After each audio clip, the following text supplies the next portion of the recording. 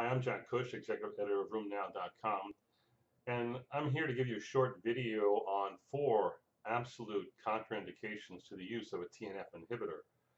We're certainly well aware of the safety issues that surround TNF inhibitor use and what the indications are and what the contraindications are. Certainly patients who are hospitalized shouldn't receive these drugs. Those who have high fever shouldn't be receiving these drugs. Um, I don't stop TNF inhibitors for patients who have colds and pharyngitis and the sniffles. There's no good reason to do that, and that was not done in any of the developmental trials. Although that's common practice, it makes no sense given the fact that these drugs have incredibly long half-lives. The other common relative contraindications to the use of a TNF inhibitor include heart failure, um, multiple sclerosis and demyelinating disease, and lupus, drug-induced lupus, but those are sort of relative, and there are workarounds to each of those situations. But what I'm going to talk about primarily in this video is those who should not receive the drugs. Number 1, patients who have active hepatitis. And by active hepatitis, I mean serologically active hepatitis with number 1, a positive hepatitis B surface antigen test, and with or without elevated hepatic enzymes and viral loads. But a hepatitis B surface antigen test is a contraindication to the use of a TNF inhibitor, as there have been cases of fatal reactivation of hepatitis B when they received such therapy. Now, patients who have resolved hepatitis B, meaning their B surface antigen is negative, but their core antibody, hepatitis B core antibody, is positive, that's called resolved hepatitis B. And with TNF inhibitors, the risk of reactivation is very low in those situations if the patient is asymptomatic, has normal liver enzymes, and has no viral load. So that particular profile, you can go ahead and use a TNF inhibitor. But again, positive B surface antigen, no, you don't want to do that. Number 2, patients who have or who have had an atypical mycobacterial infection, or what we now call non-tuberculous mycobacterial infection. These should not receive a TNF inhibitor because you never truly eradicate such infections. This is in stark contrast to patients who have tuberculosis, MTB, whether they've had active TB that was treated with 4 drugs successfully for 6 or more months, or who had latent TB and received 1 approved regimen such as INH or rifampin for 4 months for rifampin, 6 to 9 months for INH. Those you can go ahead and retreat or continue to treat with a TNF inhibitor at any time.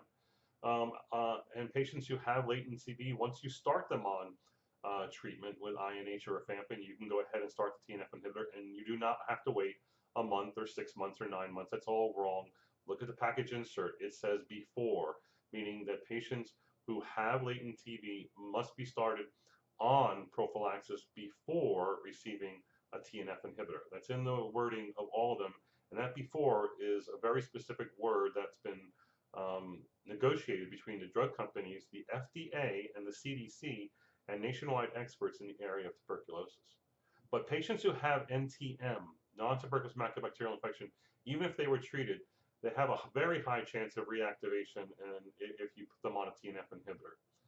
The third reason to not use TNF inhibitor is those who have had invasive fungal infections. Infections like Candida esophagitis or esophagitis, patients who've had lung or disseminated forms of histoplasmosis or coccidioidomycosis. Again, we're not talking about oral thrush here. We're talking about invasive fungal infections that required prolonged treatment, usually with multiple drugs. Again, just like the NTM, non-tuberculous mycobacterial infections, you'd never fully eradicate. If you put on a TNF inhibitor, they're going to come back. So that's the third reason. And the last reason is males or females who are undergoing BCG bladder therapy for bladder cancer. So intravesicular BCG is often used. That is a live virus, and when that gets into someone who happens to be receiving TNF inhibitors at the same time, there is a high rate of reactivation of TB, including death from TB, in patients whom the TNF inhibitor was either started or continued. So patients with bladder cancer who are on a TNF inhibitor have to have that discontinued. Now, those are 4 absolutes. There are exceptions to the rule, however, both with active hepatitis, B surface antigen positivity, or with NTM infections, or with invasive fungal infections. You could use a TNF inhibitor if the patient absolutely positively had to take the TNF inhibitor because there were no other alternatives, and you were going to provide background prophylaxis to lower the risk. So in the case of active hepatitis, they would have to be an anti-hepatitis B drug like etranavir or lamivudine. For an NTM infection, they would have to be on something like azithromycin. And lastly, for a fungal infection, something like chronic daily itraconazole or like therapy.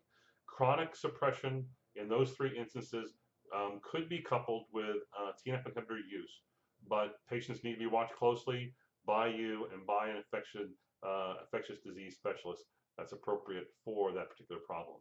So those are 4 contraindications. I hope this helps you. Good luck in managing your patients.